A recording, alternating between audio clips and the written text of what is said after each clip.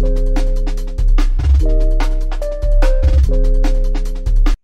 thank you, and thank you for the invitation to be part of this discussion today. I'd like to focus on. I mean, we all reflect, I think, a lot on just how unsettling all of these the times are that we're living. I want to focus on the other side of that coin, which I think has been implicit in some of the comments already made, and that is, the positive side of all of the disruption that we're living is, I think, um, both the demand that these times demand both creativity and they encourage creativity. And I think creativity is what we're going to need going forward. The demand for it, obviously, given the severity of the issues being faced, but also they encourage them for, I think an important reason, which is really, I think for the first time in living memory, so many of the standard operating procedures that are so often a straitjacket and a constraint on creativity are essentially gone. The fact that we're having this conversation in this manner today is evidence of that. The fact that most offices are empty, but work continues. I mean, I could go on. There are lots of things that indicate how our world, our constrained world of standard operating procedures is basically out the window. And that's a rare moment. And it's a moment not to be missed. And in my view, collectively, I think this is true actually on a multilateral basis across the world, but it's certainly true as Canadians, that we need to seize this moment.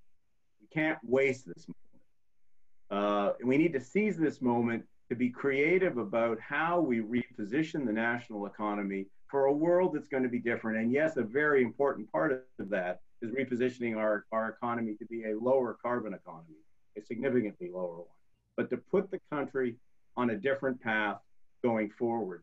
And that's important because I think a fundamental issue facing all of us now is rebuilding confidence on the part of businesses, consumers, citizens across the board.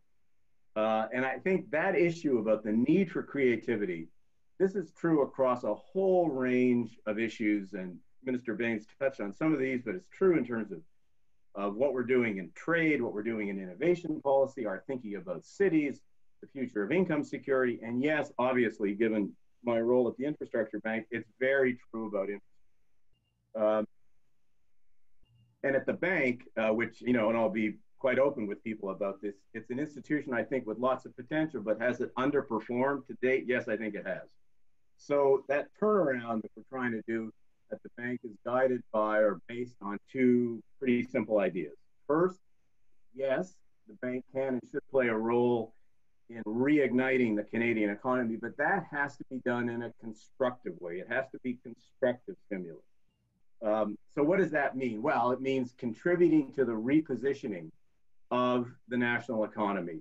A critical dimension of that is taking actions to accelerate the transition that Canada and the world has to go through to get to lower carbon industries and a lower carbon economy. That's point number one, and it's fundamental. Second point, to come back to what I said earlier, we need to be creative. We need to be creative about broadening what we mean by infrastructure. It's not just about roads and ports. It's not about the past. It's about the future. Critically important, and that, of course, is this transition to a lower carbon economy. But second, we also need to be more creative about how we invest, about how we work with private capital, how we bring private capital and harness it into this very important transition that the world and that Canada certainly has to go through.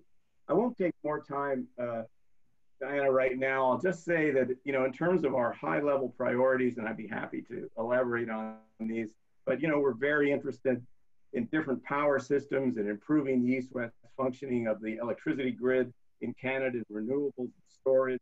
We're very interested in getting to a lower carbon intensity form of transportation, both in cities and between cities. Very important, very heavy focus now, I think, on cities. They're critical as drivers of economic growth, but they have to work. They have to work from an environmental point of view. So again, we're very interested in thinking about cities as a platform for lower carbon growth. And then finally, digitization, having to do with both connectivity, and if this crisis has shown us anything, it's that connectivity to, to high broadband capability is essential for households and for small and medium businesses. But more than that, and in the future, it's about digital platforms, digital health platforms, 5G, privacy platforms. All of these things fit into what I think needs to be the broader and more creative mandate of the bank as it plays a broader role in repositioning our economy and encouraging this transition to a lower and therefore more sustainable carbon intensity.